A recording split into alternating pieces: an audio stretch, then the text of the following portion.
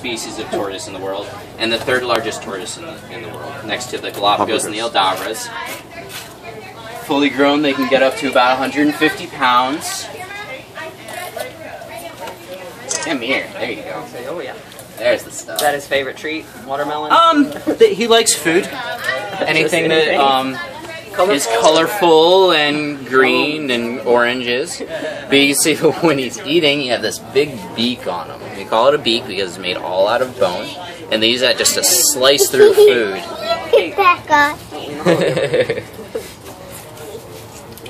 Now these guys have a couple different names for them. I need to brush the rhino.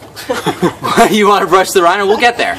We'll get there. Oh yeah, we're gonna start here first. We're gonna start here first. Look at him eating. But these guys are called African spur thighs, and they get their name because they have these really large scales on the front.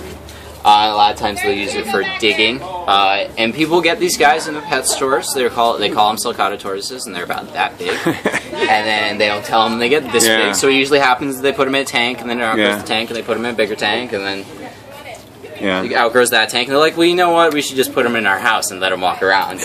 If they don't have anything to dig through, one of their favorite things is sheetrock, and they'll go straight through. Looks like the thing from tortoise. So if he's a Madagascar tortoise. Where is he from? Canada. Madagascar. Madagascar. There you go. Yes, boy. I like that one. Could have been a trick. Could have been a trick. Yeah, I know. We throw stuff like that at you every once in a while. But these guys are one of those really awesome species. They are an endangered species right now. The two main reasons is habitat destruction. Also, and that's Serafina. So we have our male female. You just want to watch just if you get too close because he can bite about this far through. So we always have to be a little careful with him. But they're actually of a part group of birds called the gray cranes. And there are East African crown cranes, and the difference between them is that the coloration on the side of their face is swapped, depending on if they're east or west. My dog is a dog. Because yours is a dog. That's right. That's a big difference. It's a really big difference. Birds and dogs are way different. You got it. See. Oh, there she goes. Oh, she's up. Vera, you want to come up? Come on. Come on.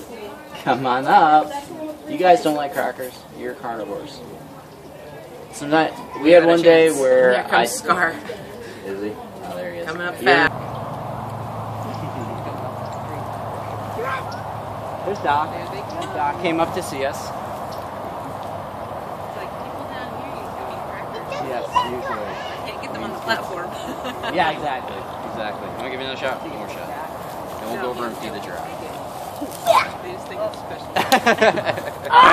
that's alright. You got the one. That's alright. You got the one. Yeah, you got him. Yeah, go. I got two good. That's good. Two good throws. Good. If we need to Hold that straight up to him. A little bit closer.